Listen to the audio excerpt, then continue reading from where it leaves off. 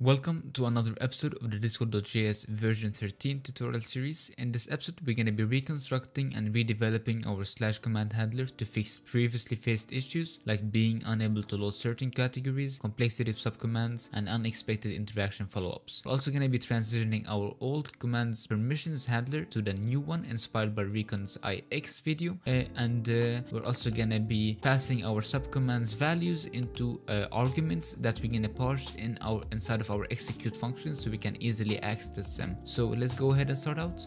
So in case you guys weren't watching or following along the tutorial series, your index.js file should be looking quite differently than mine.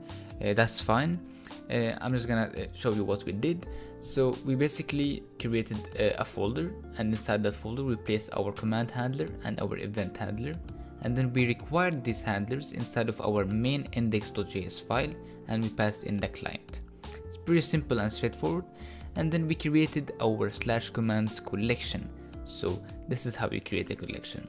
So, and if you have watched along this tutorial series, then this should be set up for you already, and you should be alright. But either way, you're gonna get this handler working without a problem. So let's start with our command.js file, which is our command handler file.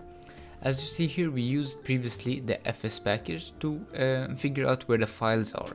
So we're gonna be deleting all of that. So let's delete here and leave the model export empty.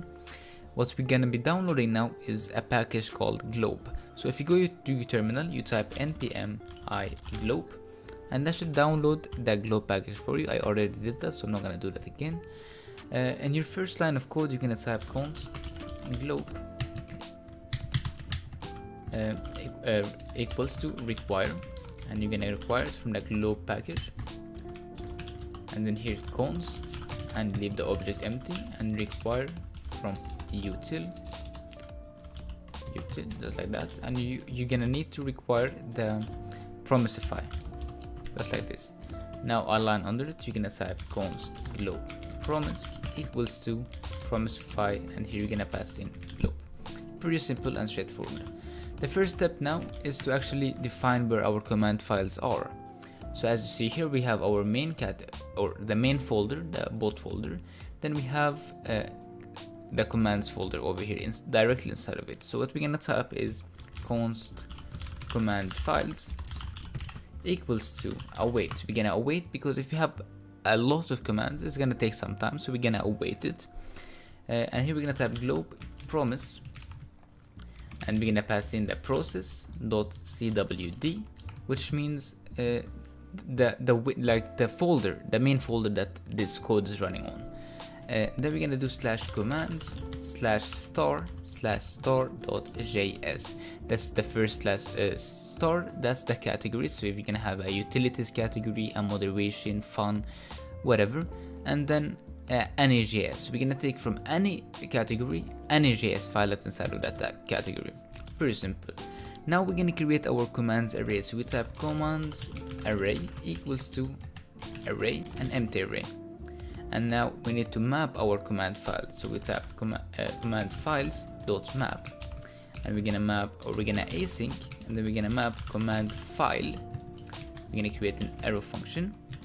And here we're gonna define the actual command. So we type const command equals await require command file.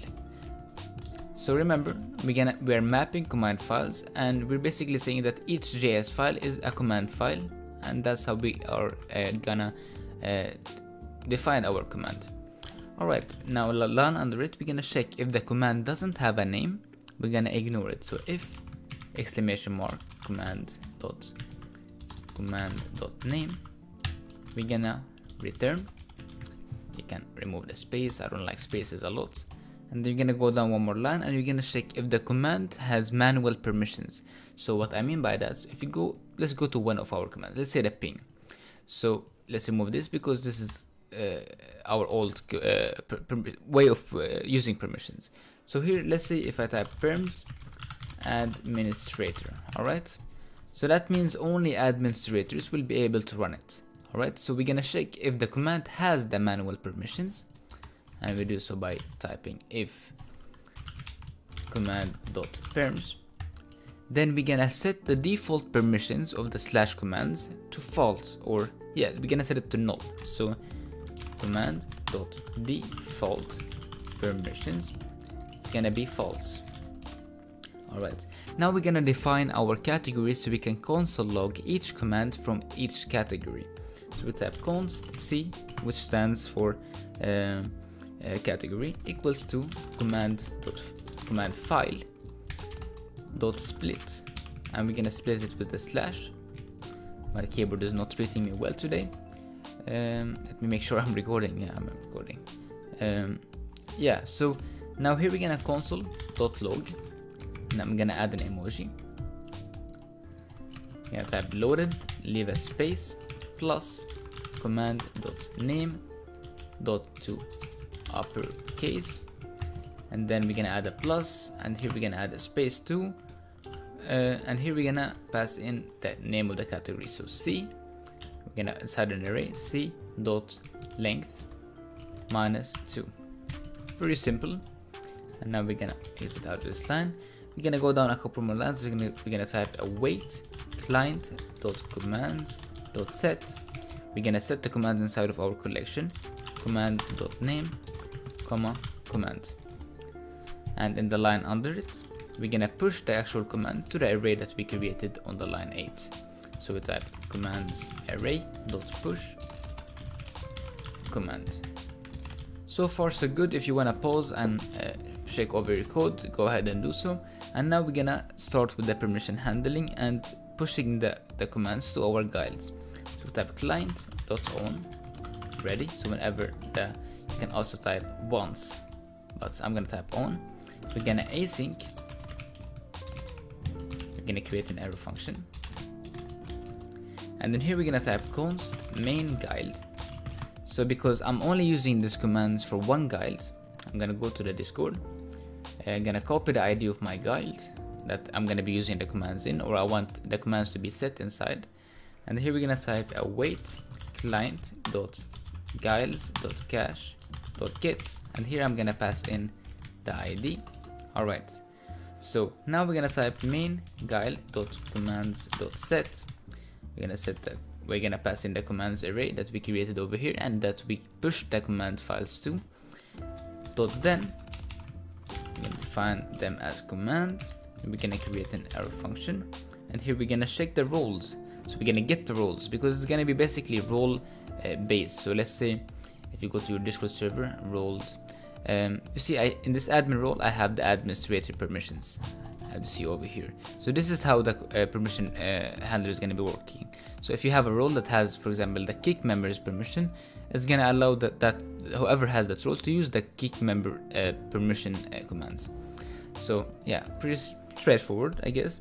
So here we're gonna type const roles equals to command name, and we're gonna create an error function, and we're gonna type const cmd roles, or cmd perm, sorry, equals to commands array dot find c as a command c dot name, which is equal to command name, and then here we're gonna set it to be the perms. Pretty simple. And now we're gonna go down one more line. So we're gonna check if there isn't command permission. So if exclamation mark cmd perms, we're gonna return null. We're gonna return 0 basically. Null means 0 in JavaScript. So and here we're gonna return main guide dot roles dot cache dot. We're gonna filter through the roles. Filter just like this. R for role. I'm gonna filter r dot permissions dot has cmd perms, and this should be it. We're gonna basically put close this line over here. Now we're gonna close this line. Let's close all of these lines because why not?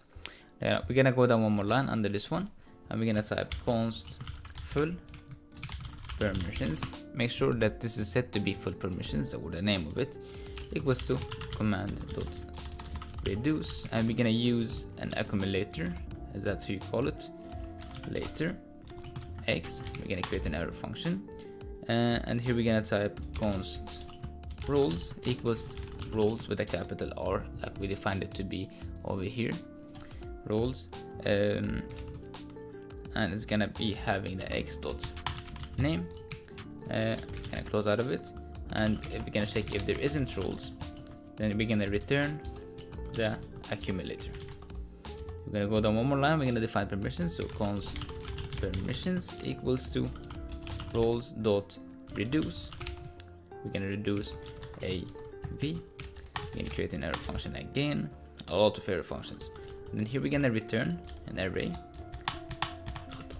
dot a, then the id of it is gonna be v.id, then the type is gonna be role, permissions is gonna be set to true. Alright, we can put or do we actually need to put that? Nah, we don't need.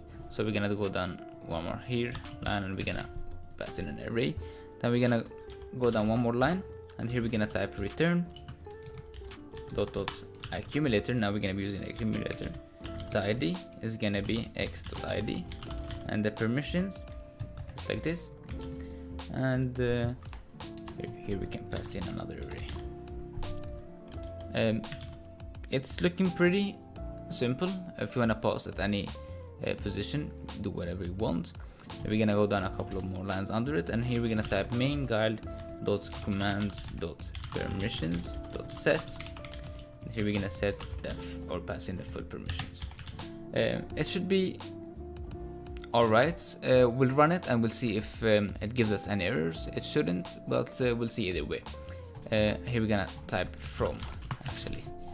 So yeah, now we go to our events, not the event commander, sorry, to the events, to the interaction create.js, and here we're gonna delete a couple of lines. So the first line we're gonna delete is the defer reply. We're gonna delete that, alright? Then we're gonna delete this old permission handling way, and here we're gonna actually create an array, an arguments array. So we type const arguments. Shout out to RECON for figuring this out. I couldn't. So shout out to RECON. I'm gonna leave his channel link in the description. And now we're gonna type for let option of interaction.options.data. We're gonna create a block. If option.type, we're gonna check if the option type is subcommand. We're gonna options.options question mark for each x or option. We're gonna create a block. We're gonna check if x.value. We're gonna arguments.push the option.value. Just like this. Let me close this line here. And we're gonna type else if option.value. We're gonna push it into our arguments array. Pretty simple and straightforward. This should be it. And here we're gonna need to pass it. So we copy this and we need to pass it in the execute function. Let's copy this line over here. So now you go to every command that you have, and you're gonna need to pass it in, and you're gonna need to change the follow up to reply. So do that for every command. Pretty simple. Follow up to reply.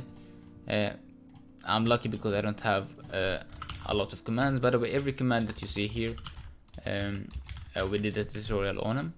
So let's do this real quick. Reply.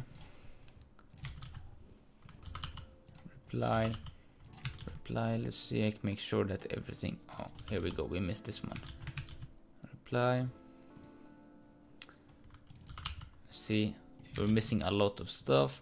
Make sure it's all reply instead of follow up. Alright, and this should be it. Let's close all of our commands.